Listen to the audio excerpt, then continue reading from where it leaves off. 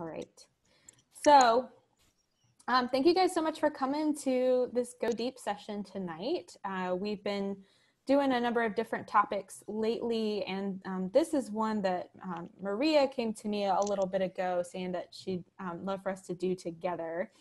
And we're going to be talking about death and dying. And so this is something that is obviously very relevant on many different fronts in our everyday normal lives as humans, but especially in this moment in time that we find ourselves. And so, you know, some of what we'll talk about will be more sort of theoretical, but a lot of what especially Maria will talk about will be very practical, of just how do we have conversations and talk to our loved ones and make sure that if we find ourselves in a position where decisions need to be made, that our wishes are known and that we have people to support and care for us. And I think one thing that I have always appreciated about the church at its best is that in the church we can talk about death. You know, we serve a God who died. We do not have to, I think it's understandable to fear death, and of course grief and lament are a huge part of our faith as well. But it's not a taboo subject in the Bible. It's not a taboo subject in our faith. And I think that the church can be a real gift to people in some ways for that. So I'm going to present first and talk a little bit from the bioethical side about the history of how we've understood death, which it didn't occur to me until I started studying some of this, that has changed over time. We'll look at a couple of case studies that brought up complicated issues around death. And then Maria is going to take us through some really important stuff around advanced care planning. So if you have questions or comments throughout the presentation, I'm perfectly fine with you interrupting me or jumping in, and or we can have conversation at the end. However people want to do that is just fine. So to start off, my presentation is bookended by Mary Oliver poems. Would anyone like to read this poem if you can see it? This is called When Death Comes by Mary Oliver. Can I get a volunteer?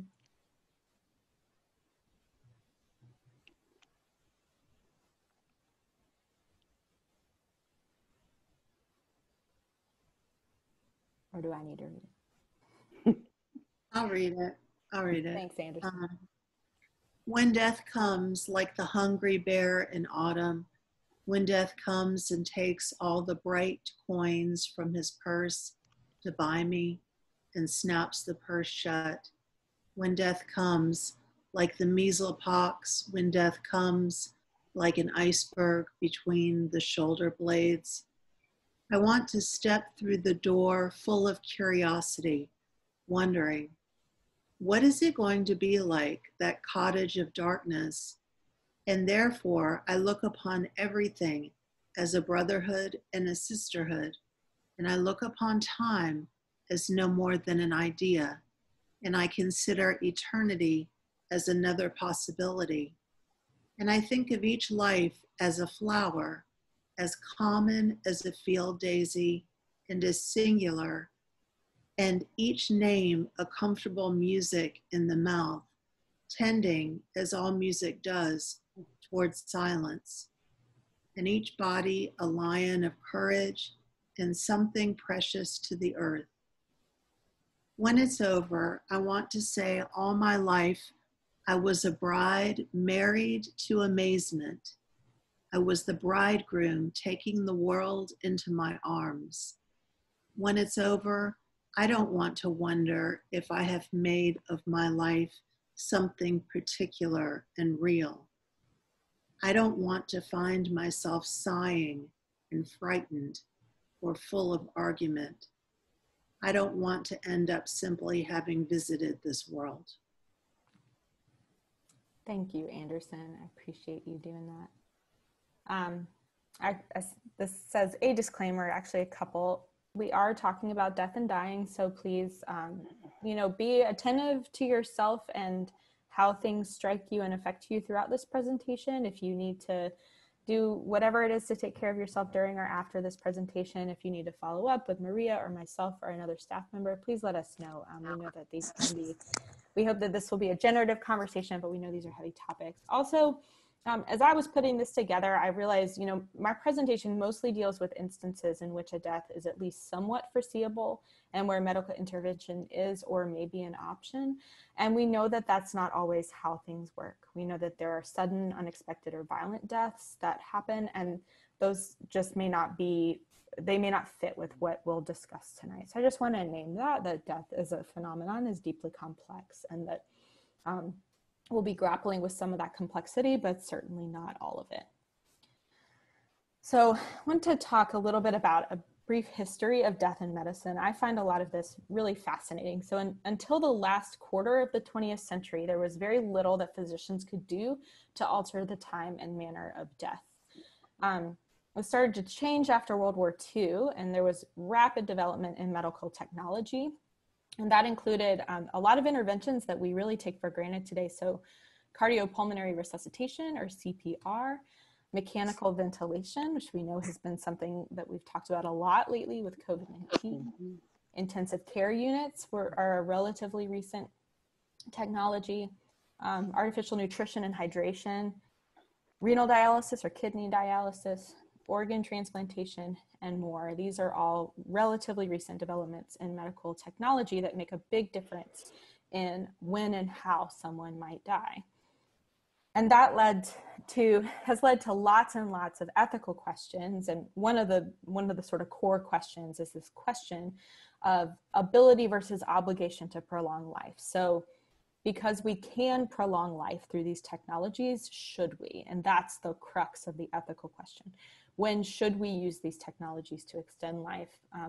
And when is there a different ethical obligation? And a lot of this comes from a book by one of my bioethics professors, Dr. John Moskop, who's at Wake Forest Baptist. One of the cases that really brought a lot of this into focus was of Karen Ann Quinlan. So in 1975, 21-year-old Karen Ann Quinlan suffered a cardiopulmonary arrest. And it's a sad story. She struggled with severe eating disorder. But she had this cardiopulmonary arrest and then was resuscitated. She was brought back and was hospitalized. And doctors eventually determined that she was in a persistent vegetative state. And there are complex definitions around these things. And so when that determination was made, her parents requested that they remove the ventilator, but the physicians refused. And this became very controversial. The physicians felt like if they were to withdraw care, that they would be participating in killing someone, that went against their code of ethics. The parents felt like Karen wouldn't want to live the way that she was living, and it became this struggle. And so this case was the catalyst for what you may have heard of living wills. So, and there was a lot of legislation that emerged from the Karen Ann Quinlan case to allow for people to, there are a number of different advanced care planning documents, but to make their wishes for how they want to die, or how, what sorts of interventions they do or don't want at the end of their life, that became a more legislated and regulated thing. And the book by Dr. Moskop outlines kind of, there are many different places in which there can be conflict and moral questions around end-of-life care. So the three categories that Dr. Moskop uses are internal conflicts, interpersonal conflicts, and public policy conflicts. And the different kinds of internal conflicts, this question of, do I want to prolong my life via a difficult treatment, or do I want to have a better quality of life by foregoing treatment? So you might, some people might value having a longer time, and some people might prefer to have a shorter time without a certain invasive treatment, but those can be very complex decisions. The question of enduring pain in order to remain alert versus accepting sedation in order to manage pain, that's another very complex decision.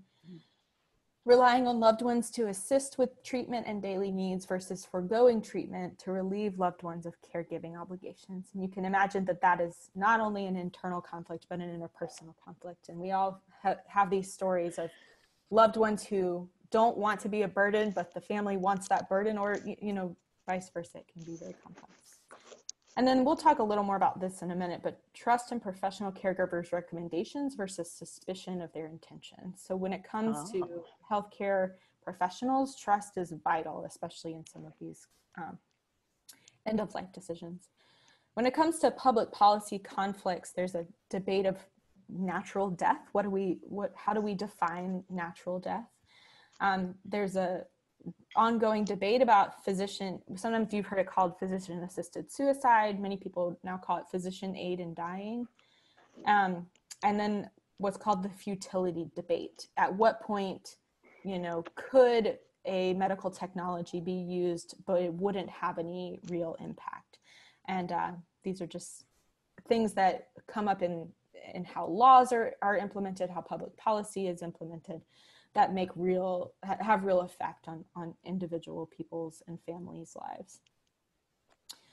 So another case that I want to talk about, because it does address some of these issues in a more complex way, is the case of Jahai McMath. So, and this is it's just a really sad case. So in December 2013, 13-year-old Jahai McMath had a tonsillectomy at Oakland Children's Hospital. So I still have my tonsils, but I know many people have had tonsillectomies.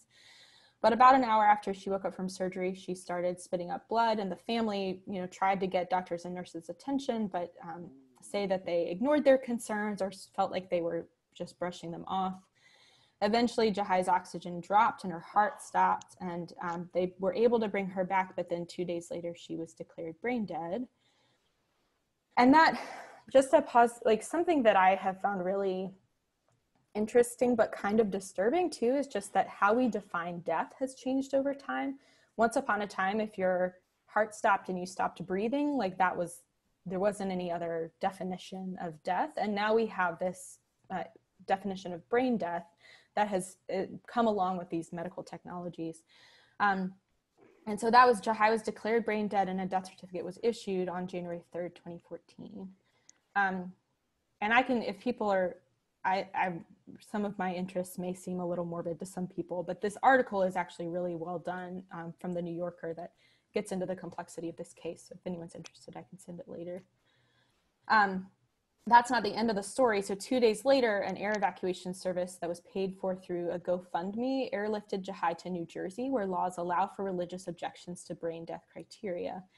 And Jahai remained there on a ventilator, receiving artificial nutrition and hydration until 2018, when internal bleeding from liver and kidney failure led doctors to remove her from life support. So this was a really sad, brutal case, right? And this is Jahai with her family. And I thought that this quote from Nyla Wingfield, who's Jahai's mother, was really interesting. She asked herself and wondered aloud, if the hospital had been more compassionate, would we have fought so much? So this is a pretty stark example of how, if you don't have trust in medical professionals, it just can make things so much harder than they need to be. And there's a lot more to the medical details of this case that make it very complex. But what I really wanted to point out is the issue of racism in death and dying, which is obviously present more broadly in healthcare in general. But what Nyla said was, no one was listening to us, and I can't prove it, but I really feel in my heart, if Jahai was a little white girl, I feel we would have gotten a little more help and attention. And this article has some statistics. So African Americans are twice as likely as whites to ask that their lives be prolonged as much as possible, even in cases of irreversible coma, a preference that likely stems from fears of neglect. A large body of research has shown that Black patients are less likely to get appropriate medications and surgeries than white ones are, regardless of their insurance or education level, and more likely to receive undesirable medical interventions like amputations. So a lot of people were very critical of Jahai's mother's decisions to keep her on the ventilator, but several bioethicists pushed back and said, you're completely ignoring the social context in which this is happening, and it's deeply relevant in this case. And just to name that in the history of medicine, so some just sort of names to know, J. Marion Sims is often lauded as being the father of gynecology. He developed his techniques by performing operations on enslaved Black women, often without anesthesia. The Tuskegee syphilis study is infamous for sort of not treating Black men for syphilis while telling them that they were being treated. Henrietta Lacks was a Black woman whose cells were used and were huge in medical research, but she received no credit or compensation, nor did her family. And there's a long history of forced sterilization of Black, brown, and Indigenous women. And then with the current COVID-19 pandemic, there are well-publicized racial disparities in infection and death. So this is I just feel like it's really important to name the role that race and socioeconomic status can play in end-of-life decisions. And I know I'm flying through some like really big and deep topics, but you know, we are trying to talk about something really big. So just some issues that I think are important to think about specifically as Christians when we're talking about like the ethics of death and dying is, you know, the question, we believe in the sanctity of life because God creates life, God gives us life. But I think it's a valid question to ask if life is sacred because of its length or its quality, and when those things conflict, how do we handle that? There's sort of the basic question of, was death part of God's plan for creation? There are arguments to be made that, you know, the scripture says the wages of sin is death, and was that always how things were supposed to be? And if so, what does that mean? But it's very true that death is an integral part of creation at this point, regardless of the original plan. There's this question of autonomy and individualism, and there's a lot here, but you know, giving people choices, but recognizing too that no person is an island, right? And especially in the Christian faith, we believe that we are all like deeply interconnected with one another and with God. And so how do we make choices that work for individuals, but also for the people around them? And that ties into this discernment in community as a value within Christianity. This is kind of an odd phrase, but there's an article that I read that was about what does it mean to have a cruciform or cross-shaped imitating Jesus on the cross, bioethics of living and dying, and how do we follow Jesus? And I want to be careful because I don't want to advocate for any kind of like martyrdom or saying that, you know, some person's suffering is somehow, I don't believe that any suffering but God's is redemptive. I believe that we can grow out of suffering, but I don't believe that God makes us suffer in order for us to grow. I just don't. And then importantly, the pursuit of justice and mercy. And then I like this quote from this book on moral medicine that I have. It's because we know that God does not abandon us even in death, we can remain present to each other without the illusion that we can master death. And I think that's a lot of what Maria is about to talk about is this resisting the denial of death and engaging with one another compassionately and lovingly around our wishes. This is George Rouault's painting, The Crucifixion. I have one more Mary Oliver poem, and does anybody want to read this, or do you want me to read it, and then I'll turn it over to Maria? I'll read it. All right, this is In Blackwater Woods. This is one of my favorite of her poems. Look, the trees are turning their own bodies into pillars of light, are giving off the rich fragrance of cinnamon and fulfillment. The long tapers of cattails are bursting and floating away over the blue shoulders of the ponds, and every pond, no matter what its name is nameless now. Every year, everything I have ever learned in my lifetime leads me back to this, the fires and the black river of loss, whose other side is salvation, whose meaning none of us will ever know. To live in this world, you must be able to do three things: to love what is mortal, to hold it against your bones, knowing your own life depends on it, and when the time comes to let it go, to let it go.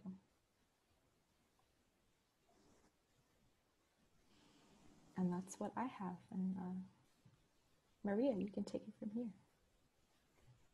Hello, everyone. So good to be with you. Pastora Sara, I am so grateful for your bringing the lens of ethics when we talk about death and dying, because that is a very important grounding for us to be able to get to a place where we can talk about death and dying with a level of comfort and peace. And so I'm grateful for you, Pastora, for bringing that lens into our conversation. It's critical and beautifully done. Thank you. You're my favorite ethicist. So friends, I bring with our time today, I bring stories, right? I did not know that I'm a little bit of a storyteller. And so I do have a few slides that I'd like to share with you, mainly to sort of keep me on track and guide me a little bit through the conversation. And so I'm going to share some personal stories that got me to where I am now, at a place where I can have these conversations. And so I'm going to open my presentation and share with you. And can you guys see that? Not yet. Not yet. Only see you. You only see me? Okay, let me try That's this lovely. again. Okay, let's share the screen. We have to take it by the numbers. Okay, there it is. Okay. And so I'm gonna, Uh-huh. There it is. from the beginning. I'm learning so much. Pastora is teaching me so much about all this technical stuff. So can you see that? Mhm. We're good?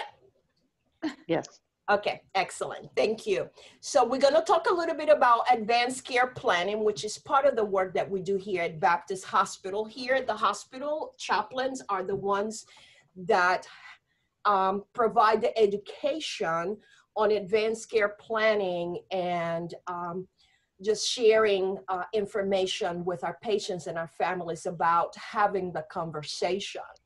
And all of that work is grounded on the fact that the conversation is the critical part of the process. And that it is in the conversation when we're able to give the gift of love to those we love. And so that's just a little bit of who I am, and all of you know me. And so I begin with, as I mentioned, with my story and my first experience with death and dying. I was 16 years old. It was in 1973, 16 or so. And it was with my father. My father was a Korean War veteran. And at age 44, he had terminal cancer. It all stemmed from his injuries that he sustained in the war.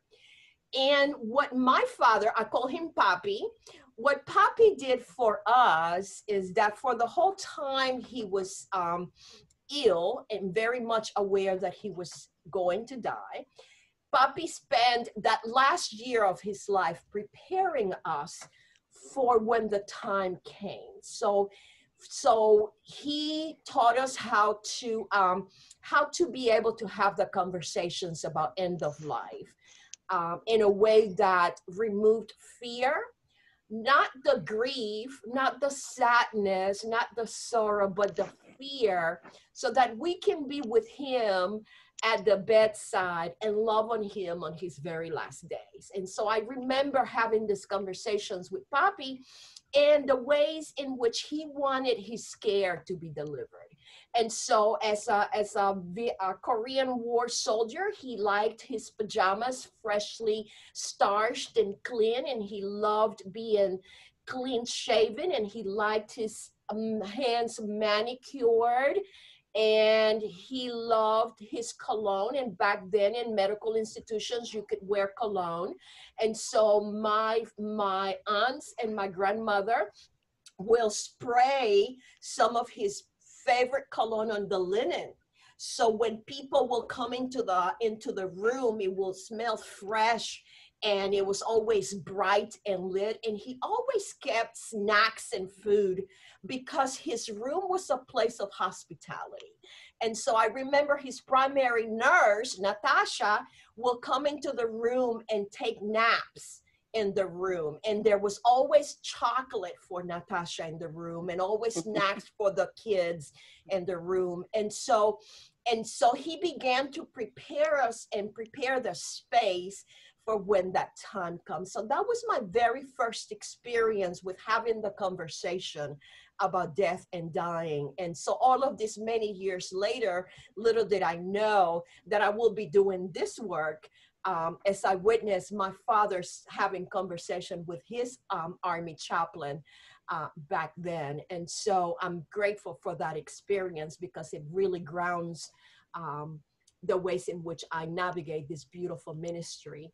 And so in what I have witnessed in my work now, decades later, is how the gift of the conversation and the gift of being able to talk about death and dying, it's really prepares our loved ones to have peace at a time when we need it the most, so that we can be fully present and share our love and our connection with our loved one at end of life.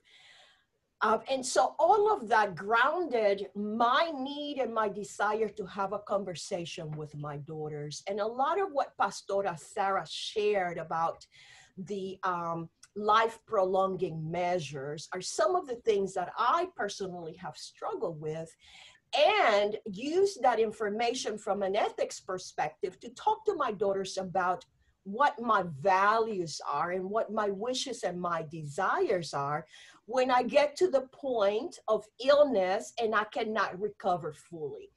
And so, as many of you know, I'm from the island of Puerto Rico, and I love my rice and my beans, and I love my salsa music. And so this is what I share with my daughters multiple times. If I get so sick that I cannot enjoy my rice and my beans, you know it's time to let me go. If I get so sick and I cannot recover to the point where I can salsa dance, it's time for me to go. If I get so sick and do not recover to any sense of quality of life where I can enjoy the sun and the beach and the ocean and the hot sand and witnessing the palm tree swaying to the breeze, it's time to let me go, right? I do not want to be artificially, my life supported artificially with artificial nutrition and hydration, because I do not want to feel bloated. That does not look good. I don't want to be laying on the bed, and this is my father, right? I don't want to be laying in the bed looking not well. I want to make sure that my lipstick is on. I want to make sure that my eyebrows are tweezed and my nails are done, and that my bun is very nice, and that my pajamas look nice and fresh. Do not have me laying in the bed looking any kind of way, because I want lots of people to come and see me. And so make sure that my feet are pedicured and that my skin is nice and moisturized. And so I have this conversation with my three beautiful daughters. They're now 41, 39, and 37. And I've had these conversations multiple times. This is not a one-time conversation, to the point where they're like, okay, Mabel, we know enough, right? And so, and at one point they said, Mabel, we don't want to make the decisions for you. And I said, you're not making any decisions. I'm telling you what to do, because I'm still running the show, right? And so your job is to make sure that if I'm not able to articulate what those wishes are, that you honor my wishes and my desires. And so I'm telling you in advance, just in case I'm not able to speak those myself. And so we have these conversations. And so here we are at the time of COVID-19. My two youngest live in New York City. My oldest one lives in Hawaii. 2 weeks ago, my youngest daughter gathered with her sisters virtually and had a conversation about, okay, Mabel is in North Carolina. We are here in New York and Hawaii. Mabel lives by herself. What are we going to do? Because Mabel works at a medical center. She is in the trenches caring for patients dying of COVID. What are we going to do if something happens to Mabel? So they began to have those conversations, and for the very first time, they were able to articulate that they had some concerns about me being here and they being very far away. Now, my daughters are my healthcare agents. They are the ones that I have named to be the ones in my advanced care planning to be my healthcare agents in the event I'm not able to articulate my wishes. And so this is what my daughters decided to do. Well, what we need to do is we need to make sure that Mabel's house is properly equipped in the event that she has to be quarantined, and people need to come to the house to care for Mabel. And so for 2 weeks solid, this is what I get: a case of soup, a case of broth, a case of tissue, Halls, cough drops, Tylenol, flu medication, let's see, a microwave, because I don't own a microwave, a mini refrigerator, tissue, let's see what else. Oh, 2 cans of oxygen. Yeah, oxygen. Let's see, crackers, soup, broth, oh, tea. I like ginger tea, so they sent me a little case of ginger tea. So every day I'm getting these packages delivered at my front door. And then we gather one Saturday evening and they said, Mabel, this is your quarantine care supplies. You are not to consume those. You are supposed to stash those away in the event that you get sick and you have to quarantine. And so I had to set all of these things up to make my daughters happy and give them peace and show them where I had set up the little fridge and the, oh, they sent me a humidifier and Vicks. And I had to set all this up in a little corner in my room to make sure that I have everything I needed until they were able to get here and care for me. The reason why my daughters were able to do all of that, it's because they are at a point where they feel very comfortable talking about death and dying. Now, beloved, remember that 2 of my daughters lived in New York City where they witnessed a lot of death due to COVID-19. So this is their point of reference. And so they are planning and preparing, not hoping, of course, that I will get sick, but in the event that something happens, that gives them a sense of peace. And so my job was to receive it and appreciate it and welcome their concerns and their thoughts so that they can continue to feel and be at a place of peace. So the conversation, it's about connection, right? It's about feeling connected to the people we love and care for that will be with us to the very end, and helping people share their wishes for care through the end of life.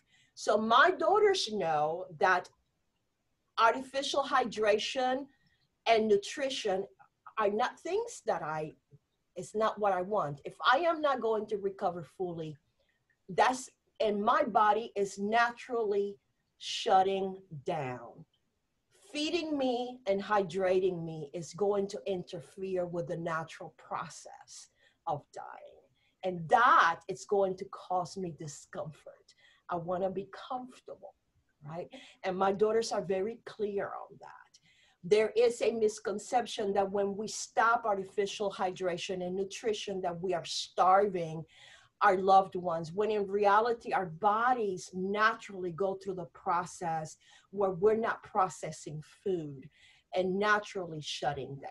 And when we do certain measures of life prolonging measures, we're actually interfering with the natural process of dying.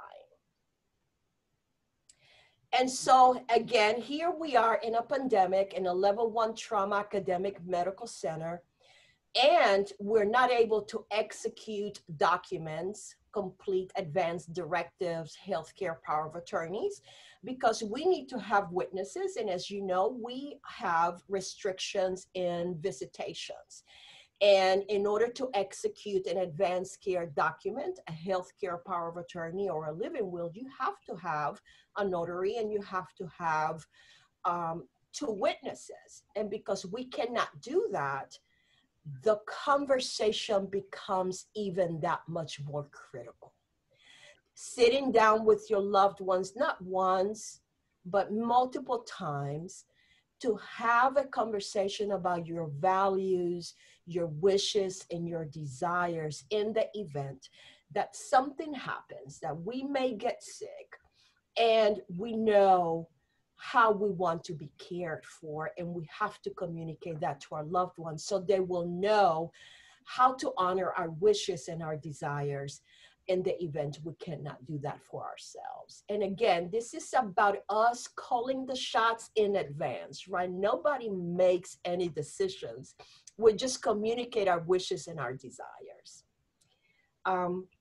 So this pandemic, according to Alejandra Salemi, one of the writers for the Conversation Project, she says that this pandemic has surfaced many truths, and that the fragility of life, the importance of planning ahead, and the undeniable fact that we need each other, it's something that this pandemic has exposed. The pandemic does not discriminate. COVID-19 has not discriminated, beloved. So we know that the fragility of life in this time in which we find ourselves it's much more in our surface. It's much more present for us, that reality. And so giving our loved ones the peace, the gift of love and peace is crucial, and it is all grounded in the conversation. Again, it is in the conversation. It is not a one-time deal. I do have to remind my daughters that, you know, what my wishes are. I desire to be cremated. I don't want to burden my daughters with burials and caskets and all of that. And I want my remains, my ashes, to be taken to Puerto Rico. I want to be in my island. And so they know all of that. They also know that if my body is so frail and I am not going to recover to regain my quality of life, and my heart was to stop, that cardiopulmonary resuscitation is really not what I want. Because if I am not going to regain my quality of life and my body, it's so frail, CPR, it's not really going to help me. It's not what I desire. That changes. That's very different for everybody. That happens to be my wish. And that took a little bit of work with my girls. That took a little bit of extra conversation, but because I have to really explain what that looked like and what it means. And so it takes a lot of patience. And it's all about love, because part of our job as we're having these conversations and we're extending the gift of peace at the end of life for our loved ones is to remove some of that fear so that we can be and loved and care for our beloved as they are at experiencing end of life. And so who is going to speak for you, right? So I know that for me, my youngest daughter, Jessica, it's my primary healthcare agent. My secondary healthcare agent is my daughter Melissa. They're both in New York City, but they live in different boroughs. Jessica, it's easier to be accessible because she is permanently in Brooklyn, Melissa's an actor, so she's all over the place. And Nina Maite is in Hawaii, too far away. So her job is to gather her sisters, to have those conversations, and to make sure that they are all on the same page. I have done something extra with my wishes and my desires, is that I have a death doula. A beloved colleague of mine, Ji-san, she is a Buddhist chaplain, is my death doula, and my daughters will have her in the event that something happened to help them navigate, so they can be about the business of grieving and being daughters, while Ji-san navigates and helps them get through the process of my death.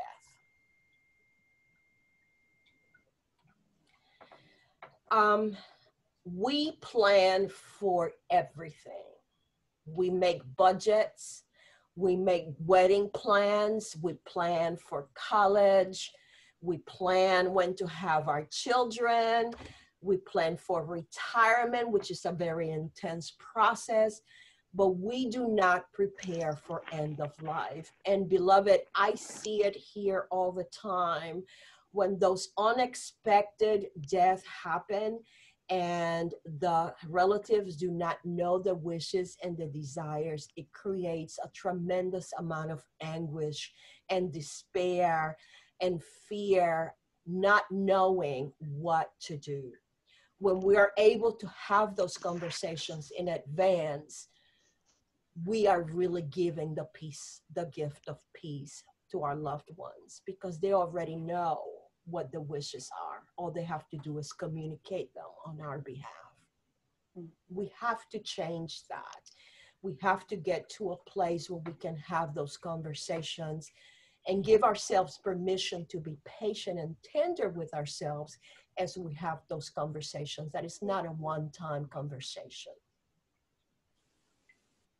And so my invitation is to give your loved ones the gift of peace when they will need it the most at end of life, so that they can be about the process of grieving and being at bedside, making you comfortable and honoring and preserving our dignity as we are transitioning from one state of life into a very different state of life.